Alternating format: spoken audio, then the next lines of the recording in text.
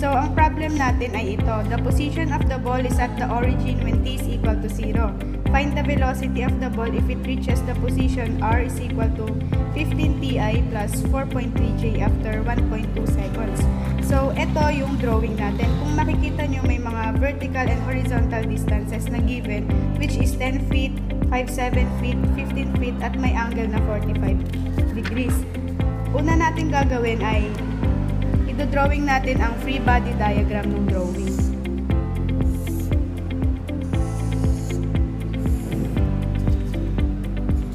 Dito yung origin at meron kang initial position na 0.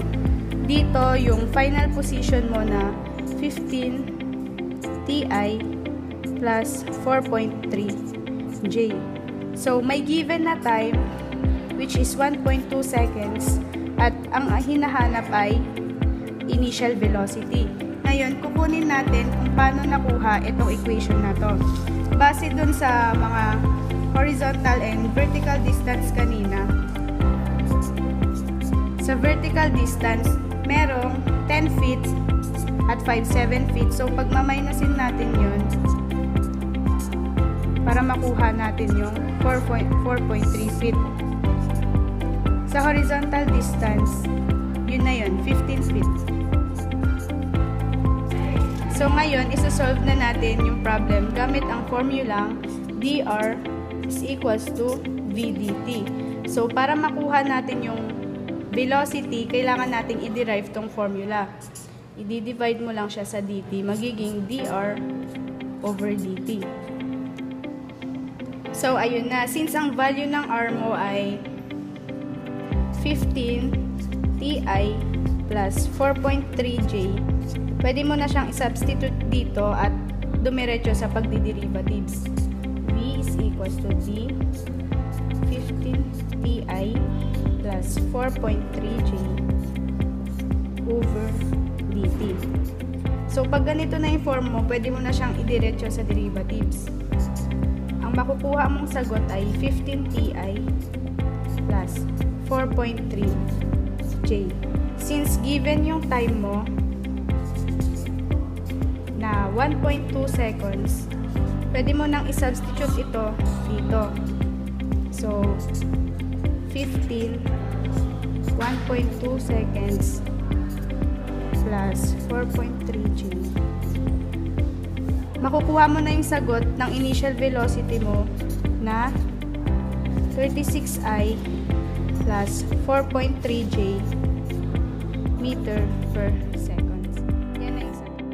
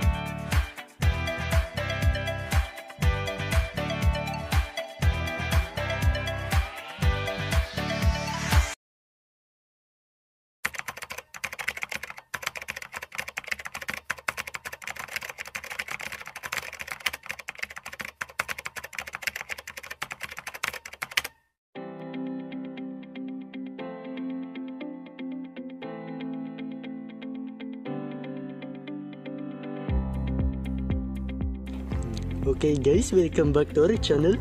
Let's start by reading the question. A bicycle travels from the origin along a curved path as shown.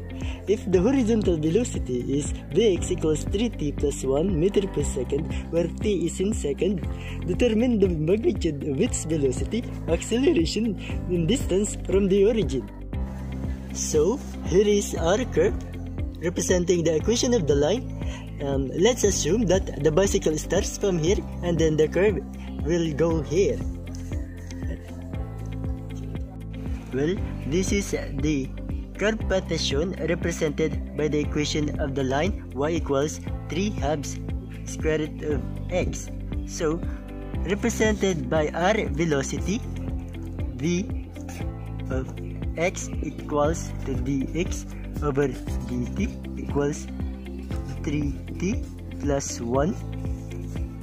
Manipulation, our formula vx dt equals dx, and then integrating both sides, we get dx integration of 3t plus 1 dt,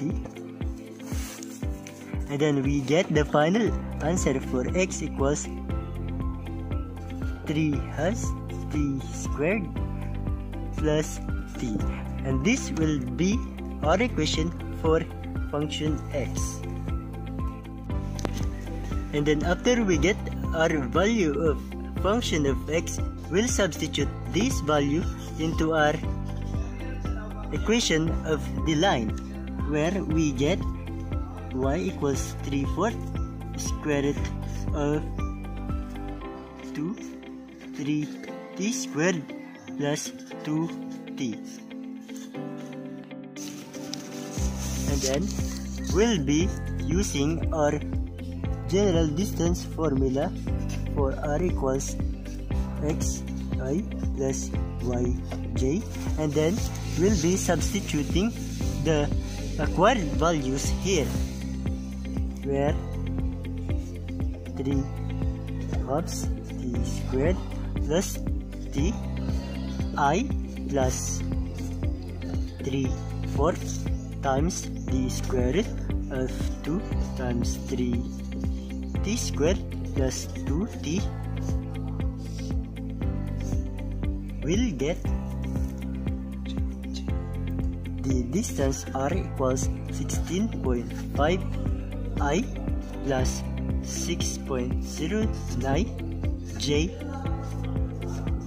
meters, and this r is actually the distance from here to there. Given that our function r is this, since our velocity is equal to dr over dt, we'll be deriving this.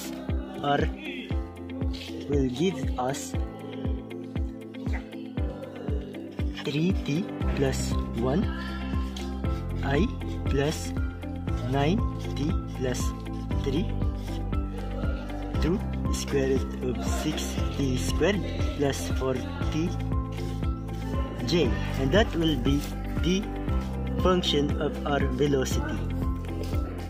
And then we get the velocity for our initial condition when t equals 3, and then we substitute the t here. We get the velocity in vector notation, t 10I plus 1.85 j meter per second. And by the way, we also substituted the initial condition time equals 3 in our general distance formula here. And then by getting the acceleration, where acceleration is equal to derivative of the velocity over time, where we get the 3I minus 3 divided by 6t squared plus 4t raised to 3 halves, all in j. After we get the function in our acceleration, we again substitute the initial condition t equals 3, where we get acceleration in vector notation 3I minus 5.6 times 10 raised to negative 3 J meter per second square. And that will be our answer in acceleration.